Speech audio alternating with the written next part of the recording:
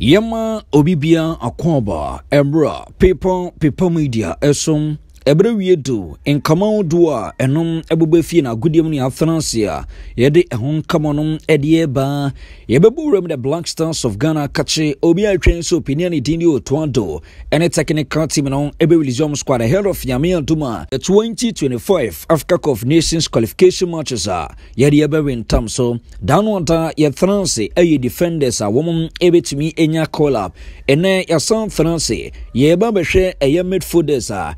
likely so womoso ebetumi abore mo penalty e de Otto Addo ne squad and chod ba betuja ehun paper media sunie meso we no first time oni ahwiabuma en kamono edoso ne yesavata no eno na dani dinyinanom ye bobon sa Pythagoras theory mamichia mo adendiat motobo ase ene be paper media ehwebum mese yankopon som no nyobi bia kese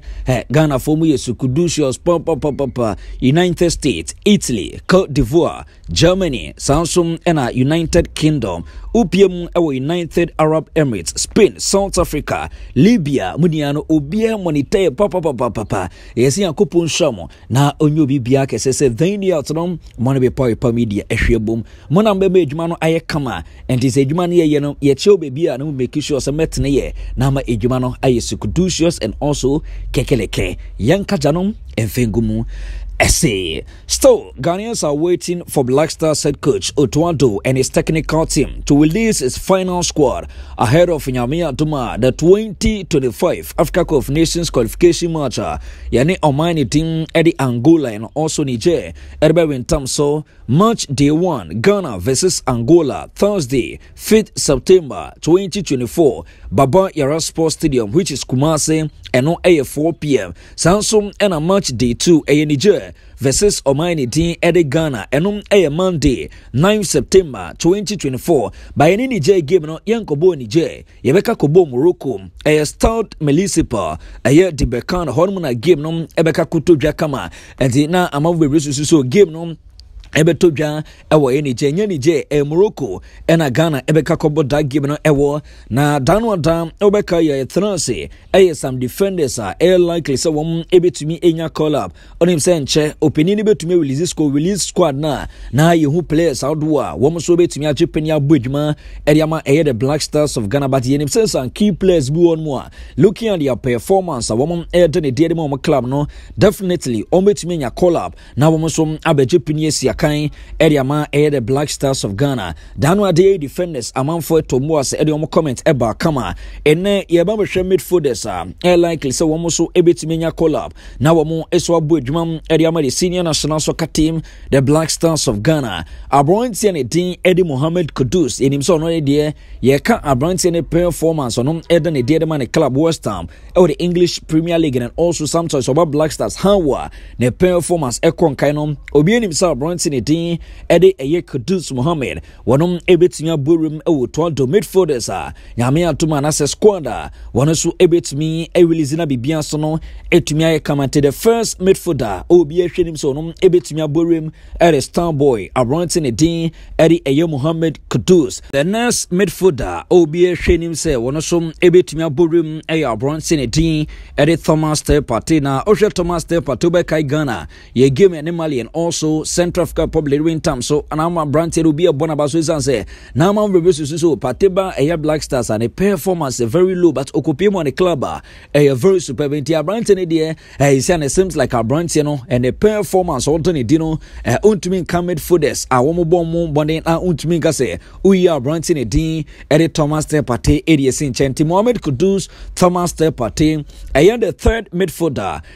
Brandt ne din Salius Abdul Samad but Salius Abdul Samad among rebate me aka so of late ni ohwe ne club lens or jipini si aka mo a exams like coach ne club so do ni pa colon na clubs outdoor titiom ti so mo pese wo enya Brandt ne service but all the same no ohwe Brandt na exams like the India color bia no Salius Abdul Samad account be despite say si no playing time na is something which is there dia ma Brandt no yenim said definitely squad eba beto dwa no Brandt ne din Salius Abdul Samad wonom ebetumi abunre bi na aboa no ma ebia so no etumi aye kamanti Salius Abdul Samad obi ehwe nim sa brantie no eso ebetumi aborem bi. The next player all signed distribuum air brantie ne din ede Majid Ashimeru na osha brantie ya na sentim obepiki injury kakra na osha bloggers outdoor na wo mo report so wa brantie wan hwe no messe Black Stars squad wan hwe no messe but dano adabeka me be video bi edema say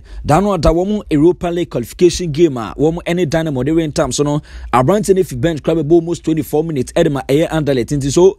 it leads us to say yes abrantie no start Eric Ovanka kra obi a hwe nim say dama bia no wono ebetimi abegipenie na wa bomb to opinion dindi aye Otto Addo next squad mu na boa na amabibia so no etumi aye kama abrantie ne din ede Elisha Owusu wono so obi a hwe nim say wono so ebetimi abore mo opinion dindi Otto Addo eye midfielders a wode ba betu dwan ezanze ohwa abrantie no wono ene deputy captain edmabo ko ne din ede Ozo na ohwe ne performance oto ne din di atena abrantie ne bo no it leads us to say yes Elisha Owusu wono so eye one midfielder wono so dama bia no betimi aborem e wo opinion din ede Otto Addo ne squad a wode ba betu dwa eso abrantie ne din ede eye Ibrahim Sulemana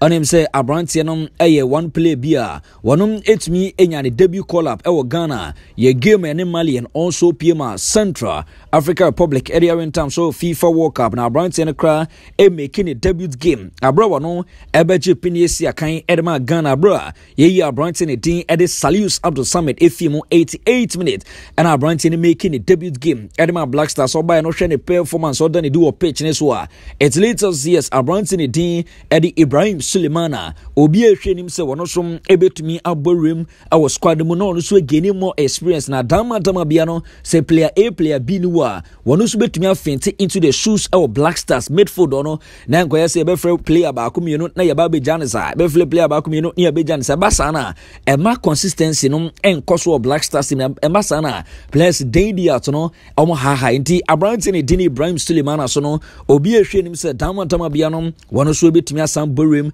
na abonoma ebia so no etumi aye kama the last midfielder abrantie ne din ede Edmond